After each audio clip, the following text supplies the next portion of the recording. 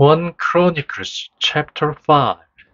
And the sons of Reuben, the oldest son of Israel, for his was the oldest son, but because he made his father's right bed unclean, his birthright was given to the sons of Joseph, the son of Israel, but he is not to be given the place of the oldest.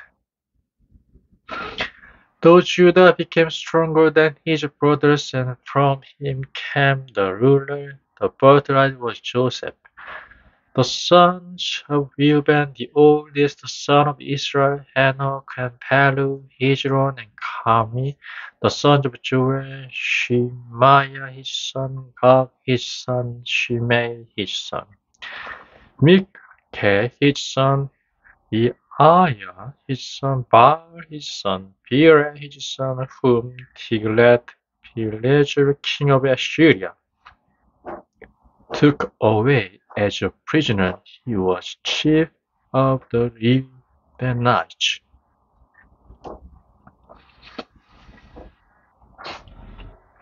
And his brothers by their families, when the list of the generations was made up, the chief Jair and Zechariah, and Bela the son of Ejesh, the son of Shema, the son of Joel, who was living in Eror as far as Nebo and Baal-meon. And to the east his limits went as far as the starting point of the wasteland, and at the river Euphrates, because their cattle was increased in number in the land of Gilead. And in the days of Saul they made war on the Hagarites and overcame them, and they put up their tents through all the land east of Gilead. And the sons of Gad were living opposite to them in the land of Bashan as far as Shalekah, Joel the chief, and Shapham the second, and Jenai and Shaphat in Basan. And their brothers, the men of their family, Michael and Meshullam and Sheba and Jorai, Jechan and Jiah and Eber, 7 of them. These were the sons of Abihail, the son of Huri, the son of Jeruah, the son of Gilead, the son of Michael, the son of Jeshishai, the son of Jehudo, the son of Buz, Ahi, the son of Abidiel, the son of Guni, head of their families. And they were living in Gilead, in Basan, in each small towns, and in all the grass land of Sidon, as far as its limits.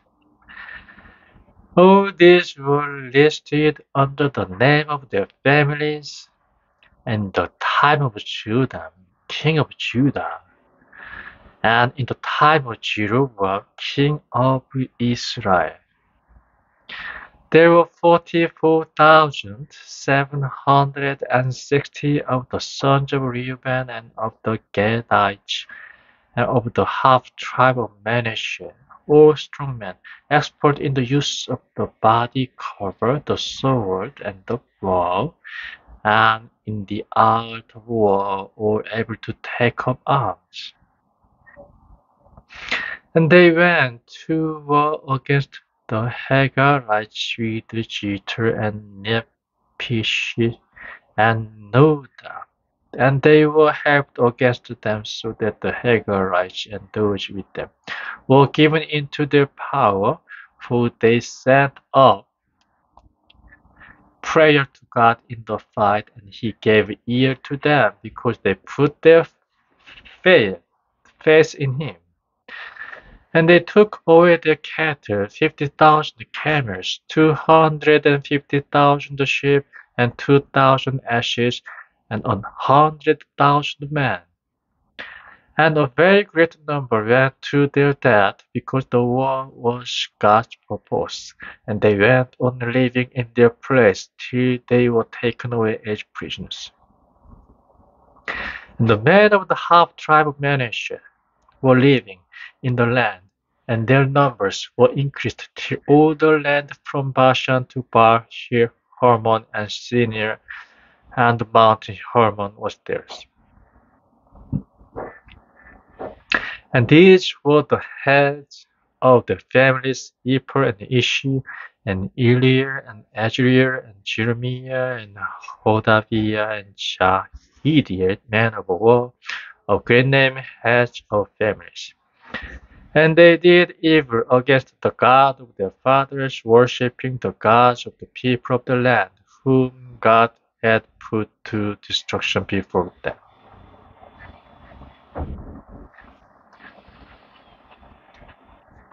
And the God of Israel put an impulse into the heart of Pharaoh, king of Assyria, and of Tiglath-Pileser, king of Assyria, who took them away as prisoners, all the Reubenites and the Gadites and the half-tribe of Manasseh, to Hala and Habor and Hara and to the river of Gozan to this day.